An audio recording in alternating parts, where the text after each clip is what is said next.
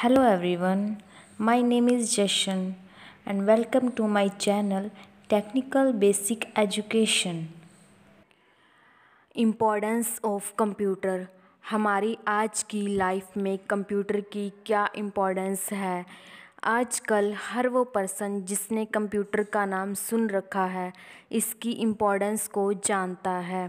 जैसे बड़ी बड़ी कंपनियां गवर्नमेंट ऑफिसेज में डेटा स्टोर और सिक्योर करने के लिए कंप्यूटर का यूज़ किया जाता है।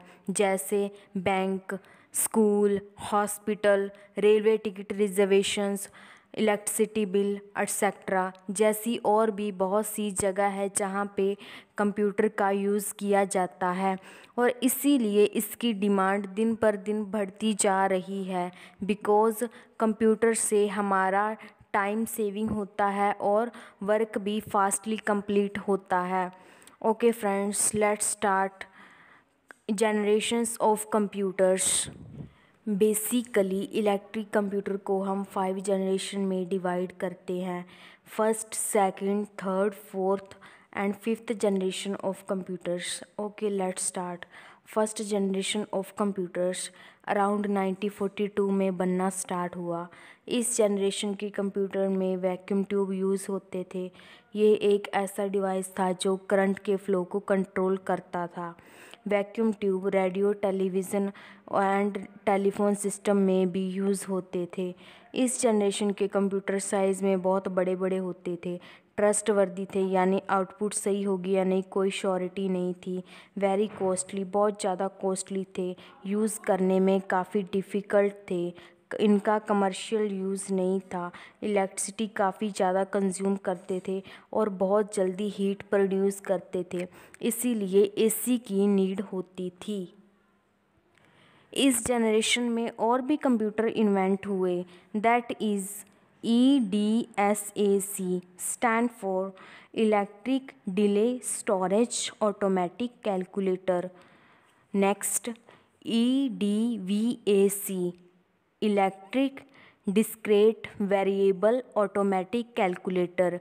Next, UNIVAC that is universal automatic calculator. Next, IBM 701 और IBM 650। Second generation computer around 1952 में बनने स्टार्ट हुए, जिसमें ट्रांजिस्टर यूज़ होने लग गए। ये एक ऐसा सेमीकंडक्टर डिवाइस था जो इलेक्ट्रिक करंट के फ्लो को कंट्रोल, एम्पलीफाई एंड स्विच करवाने के लिए काम आता था। साइज़ में छोटे आने लग गए थे as compare to first generation computer. Fast and reliable थे, वेरी कॉस्टली थे, यूज़ करना अभी भी डिफ़िकल्ट था और कमर्शियल यूज़ के लिए नहीं थे। Consume less electricity as compare to first generation computer. Generate lot of heat, इसलिए एसी की नीड होती थी।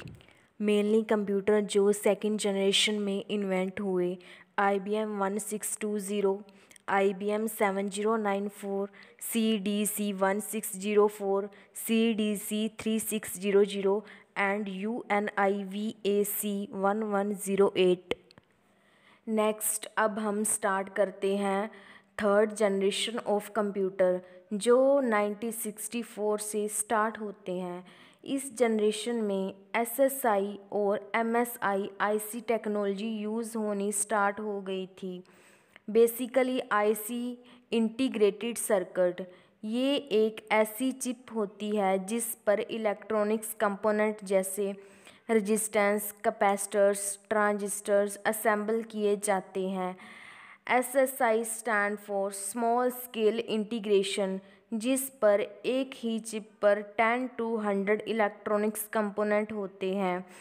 MSI stand for medium scale integration, जिसमें एक ही चिप पर 100 to 1000 इलेक्ट्रॉनिक्स कंपोनेंट होते हैं। इस जनरेशन के कंप्यूटर साइज़ में छोटे और पहले से फास्ट एंड रिलायबल थे। कुछ हद तक कमर्शियल यूज़ होना भी स्टार्ट हो गया था। इलेक्ट्रिसिटी भी पहले से कम यूज़ करते थे। हीट जनरेट होने के कारण एसी की नीड रहती थी।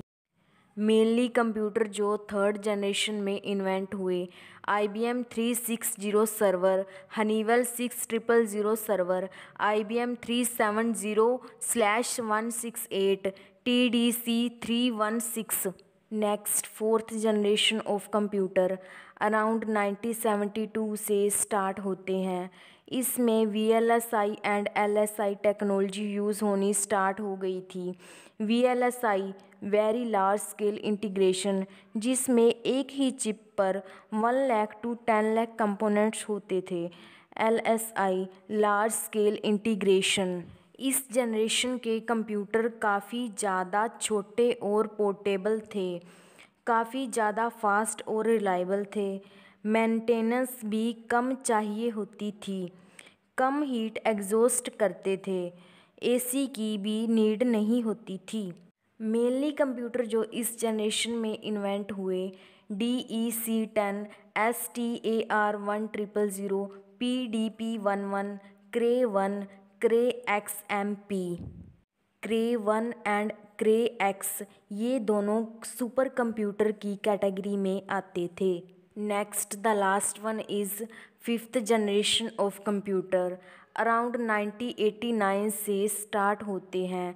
इस जनरेशन में ULSI टेक्नोलॉजी यूज़ होनी स्टार्ट हो गई थी। ULSI ultra large scale integration, जिस पर एक ही चिप में 1 लाख to 1 करोड़ कंपोनेंट अबेंड होते थे। इस जनरेशन के computer basically parallel processing and software artificial intelligence पर बेस्ड होने स्टार्ट हो गए थे। वेरी फास्टली एंड रिलायबल थे। पहले कंप्यूटरों से भी काफ़ी ज़्यादा एडवांस थे एंड कंप्यूटर आर्टिफिशियल इंटेलिजेंसी पर बेस्ड थे। इस जनरेशन के computer desktop, laptop, notebook, ultrabook and Chrome book. Okay friends, ये था जनरेशन ऑफ कंप्यूटर। और जिन्होंने पहले हिस्ट्री ऑफ कंप्यूटर वीडियो को नहीं देखा, वो इस वीडियो को देखने से पहले हिस्ट्री ऑफ कंप्यूटर देख लेना। उस वीडियो का लिंक मैंने डिस्क्रिप्शन में दे दिया है। फ्रेंड्स, वीडियो अच्छी लगे तो please like and share video, और जो इस चैनल पे फर्स्ट टाइम विज़िट कर रहे हैं, please subscribe my YouTube channel. Thank you.